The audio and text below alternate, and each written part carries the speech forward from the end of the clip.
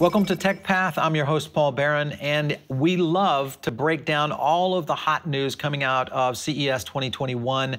This is a different angle, I think, with sustainability, because this is something that we are seeing a little bit of movement around all manufacturers, especially at the pace in which we are releasing devices into our society. So I think there are some big moves coming from the technology industry to kind of address this issue. Dell is using bioplastic from tree waste in their design of the new Latitude 5000 series and the Precision 3560, which of course is some of their computers that they are pushing out. I like to see companies like Dell kind of jump behind this in terms of this, because typically a laptop today or even a computer is maybe a 3-year device, with exception of maybe some of the Apple devices, which I would say will last a little bit longer. But for the most part, you're looking at about 3 to 4 years of use. And with that, tech junk is a real problem, and being able to recycle that and utilize some technology to really kind of enhance the materials being used around this is a big, big thing, and I think it's great.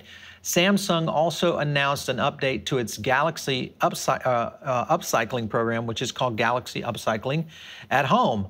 And this program, of course, is a little different because it reimagines the life cycle of an older Galaxy phone and offers consumers options on how they might be able to repurpose their device. So this is kind of cool because there's a ton of new technology in terms of phones hitting the market.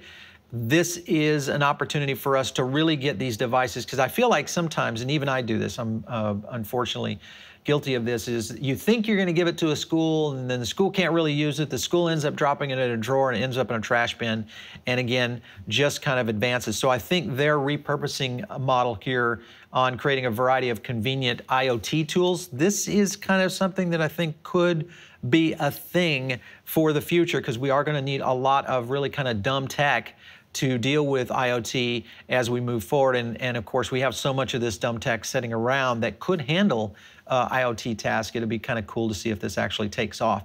Samsung also announced that its eco packaging would expand to QLED and also their UHD TV monitors and audio products in 2021. Listen, we're making a ton of TVs out there. Samsung, of course, is the #1 player in the TV set and home living room. So I think as they continue to move their footprint forward, especially around the devices, because they're getting bigger, even though they are getting lighter, thinner, and more efficient, we still have the ability to basically have a limited life cycle on these, which is the biggest issue across technology as a whole. Also, Samsung's new solar cell remote control. This is made in part with recycled plastic and can be charged via solar indoor lighting. This I have to see. Reducing the battery waste will be a big factor here, and also I think a home recycling solution will be a big key on how this all takes off. We're going to cover more tech news from CES 2021. Hopefully you're loving these series. We'll catch you soon right here on Tech Path. If you have a story or a tech idea, make sure and shoot us an email to eljefe@reverendnetworks.com.